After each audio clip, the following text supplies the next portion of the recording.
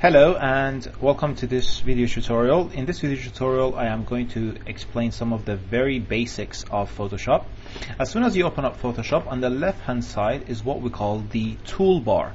On the right hand side we have the color palettes, we have the layers and channels and so on and so forth, and here we have the drop down menu. In order to create a file inside of Photoshop, you can go to File, New.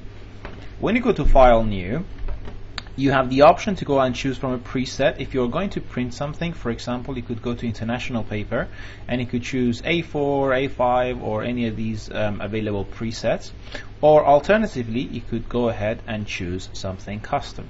Now if you are going to create something for a digital display such as mobile phones, video games, something that's going to be on a TV or a monitor, you would need to set your measures to pixels, because that's how we measure displays, digital displays. And you want the PPI, or pixels per inch, to be on 72. That is very, very important. And you want the color mode to be RGB. Now, to start off with, for those who are new, I would very suggest that you go ahead and set the background to transparent. That's because it will not confuse you, because some people think white means nothing, but white means white. Anyways, leave that to transparent. And what you want to do is go ahead and choose width and height. In this case, we are going to go ahead with 512 by 512. I will explain why 512 by 512 in hopefully the next video. And now, actually, let's go 1024. 1024.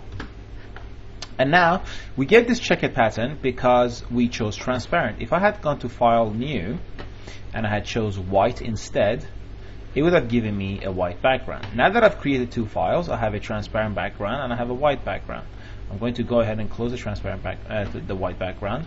The transparent background is transparent, meaning that there is nothing in there, not even white. Okay, so if you want to understand how Photoshop is laid out, when you look at the toolbar is divided into 4 different sections, and you can see that there's this tiny little line here.